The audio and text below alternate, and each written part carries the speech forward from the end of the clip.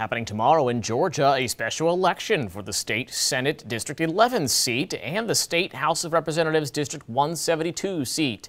State Senator Dean Burke stepped down from his District 11 seat at the end of last year. He became the chief medical officer for Georgia's Department of Community Health. Libertarian John H. Mons, Republican Sam Watson, and Democrat Mary Weaver Anderson have all qualified to be on the ballot for that seat.